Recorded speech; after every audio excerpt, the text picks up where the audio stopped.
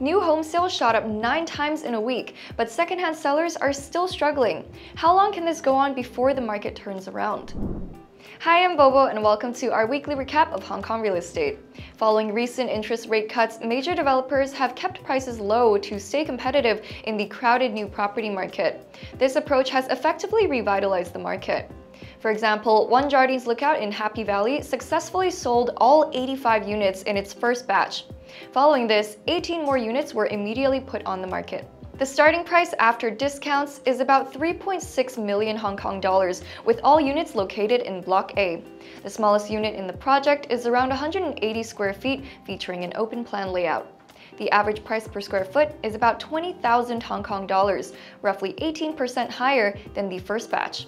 However, given the relatively low lump sum prices, with all units under 4 million Hong Kong dollars after discounts, strong demand is still expected. Another major project that supported the weekend market was the Yoho Hub II in Yuen Long. Over the weekend, 120 units were offered for sale, with around 115 units sold. The developer reported that on Saturday, the first day of sales, 3 large-scale buyers were recorded. The biggest buyer spent over 21 million Hong Kong dollars to purchase 2 3-bedroom units. As a result, the developer quickly raised prices and launched an additional 94 units. Discounted prices start from 6.66 million Hong Kong dollars, with an average price of about 15,100 Hong Kong dollars per square foot. For reference, the price list shows that Unit F on the 37th floor, measuring 747 square feet in size, is priced at 12.889 million Hong Kong dollars. This is 1.5% higher than the same unit on the 36th floor from the previous batch, which was priced at 12.698 million Hong Kong dollars. After accounting for floor differences, the price increase is estimated to be around 1%. Additionally, the developer's Cullinan Sky project in Kai Tak launched 122 units over the weekend. The discounted prices range from about 4.7 million Hong Kong dollars to 11.9 million Hong Kong dollars, with an average price of roughly 20,900 Hong Kong dollars per square foot, roughly in line with the previous price list. The spotlight this week is on the Pavilia Forest in Kai Tak's former runway area. The developer's Phase 2 project is launching 155 units, with discounted prices ranging from 4.275 million Hong Kong dollars to 10.869 million dollars. The average discounted price per square foot is around 19,200 Hong Kong dollars, about 7% higher than the first batch of the Pavilia Forest Phase 3 launched 2 months ago.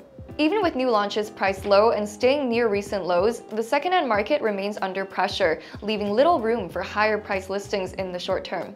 Over the city's 4 biggest real estate agencies, over the weekend, the top 10 blue-chip housing estates recorded a total of 10 deals, 3 more than the previous week, showing little improvement.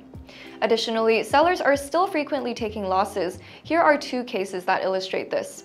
One owner at Nanfang Sun Chun, who held the property for 10 years, sold it at a loss of 320,000 Hong Kong dollars. The unit, located on a lower floor of Block 5 with a saleable area of 516 square feet, was sold for 4.78 million Hong Kong dollars, equating to about 9,200 dollars per square foot. In another case, Sorrento at the Kowloon MTR station recorded 2 transactions following the rate cut, both of which were below bank valuations. The most significant difference was for a high-floor unit in Block 5 with a saleable area of 853 square feet. It was sold for 19 million Hong Kong dollars at around 22,200 Hong Kong dollars per square foot, which is 1.38 million dollars, or about 6.8% below the bank's valuation. For more information on the secondhand market, stay till the end of this video for this week's recap of secondhand transactions across each district. That's all for this episode. See you in the next.